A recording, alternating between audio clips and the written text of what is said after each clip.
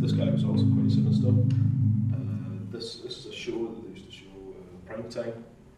Basically, they executed people, and there was 22 different methods of executing people, and it would be decided by people phoning in and picking one of the 22 boxes. But he didn't decide; it was somebody else that decided.